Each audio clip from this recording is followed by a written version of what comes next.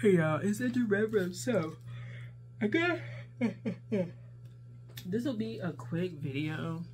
Every time I say that, this should be 30 minutes long. Anyway, it's a quick video on my menstrual journey and essentially kind of not necessarily period mapping when you like put that shit on a calendar, you know, X out the number of days and you kind of chart your flow or you use like an app or something like that. I am talking about kind of following your body's cycles when it comes to menstruating, just like a physiological understanding that you start to have of your body. So for me, I have PCOS, meaning that I don't menstruate regularly. That's something that people with PCOS don't necessarily have to have, but generally there is like a marked kind of missed periods for the year. Like, you know, if we're having 12 menstruations, you may miss 2 or 3, whatever. Like, I'm just saying that's like a number, just throwing it out there.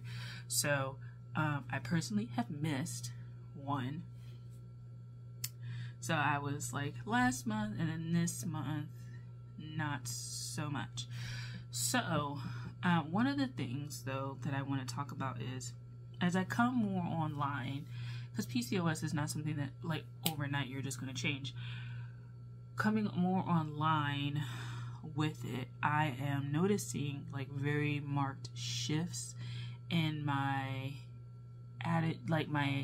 attitude and cravings and stuff like that. And so I'm going to share kind of like, I think the importance of that.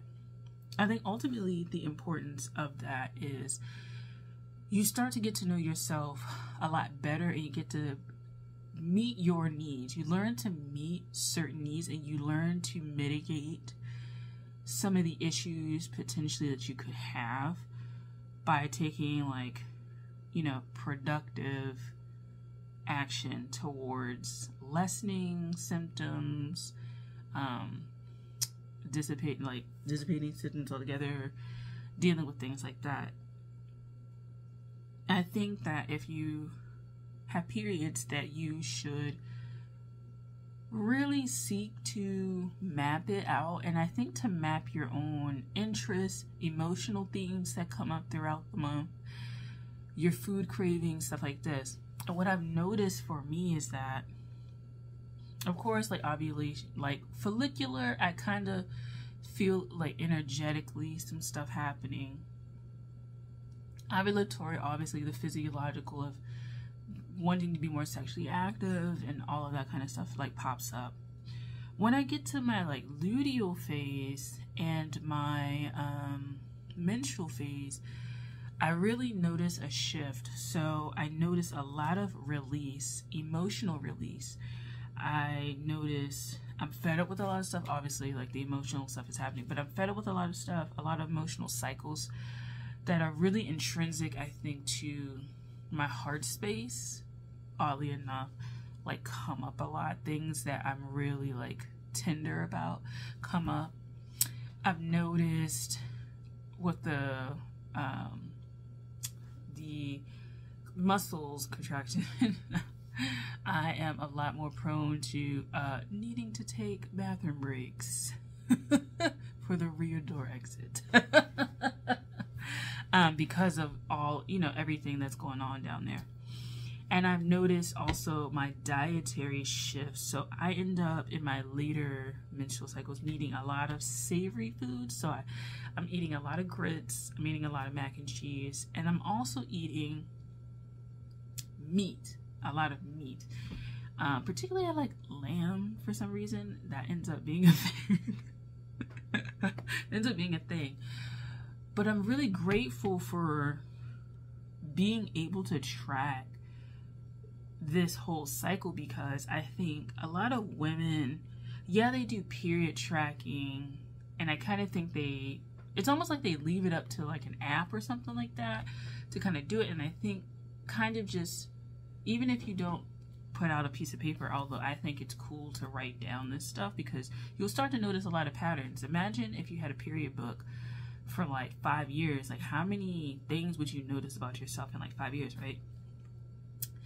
I think it's really good to note these things, even if it's just in your mind. And you can go back on your bank statements even for the food part and look at what you bought around these times. But I think it's really good. I think it's one of the first steps of autonomy in other areas. I think that bodily autonomy for women really is something that is going to be a lifelong cycle. However, it's one of the first steps, I think, to you questioning things regarding your body. I think understanding what your body needs, you start to question the remedies that are presented to you and the options that are presented to you when it comes to your own health or your own mental well-being or whatever. Understanding your period is understanding yourself on a level that very few people around you would even get to recognize outside of like PMS and stuff like that. And oh, damn, you ate a lot or something like that. It's an arena that you really shouldn't, in my opinion, take a back seat to. And it's kind of sad that a lot of women do, because, you know, you own your body, you know what I'm saying? And so knowing about your body, knowing about what you actually need is really important. And I think that we do ourselves a disservice by not learning about our own bodies. Yeah, learning about the reproductive system and everything that's happening, great, but learning about the particularities of your body helps you evolve as a person, because you know you best, and you know what you're craving and what you want and what you want to go for at that moment. And you can choose what path you're going down. You can choose what foods, you can choose blah blah blah. And so my own menstrual cycle has been me being a lot more aware of myself at any given moment, because we have, you know, generally a 28-day cycle, which is basically the length of a month. So knowing myself through all of these shifts and knowing what's happening and observing kind of the space around me, kind of being self but observing self, right? It's kind of an interesting thing. So I definitely implore people to track that stuff. Track your periods, track what you crave, track the music you listen to, track the emotional themes that come up, track what you feel like wearing, just stuff like that. You get to know the particularities of yourself, and I think knowing yourself is key going forward to even more, I guess, externally important decisions, because you kind of know yourself well enough. Not like you've mastered yourself, but you've mastered yourself enough to kind of deal with more external matters, and you're not off balance within yourself, and so you can deal with those external matters. So thank you for watching. I hope you enjoyed this video.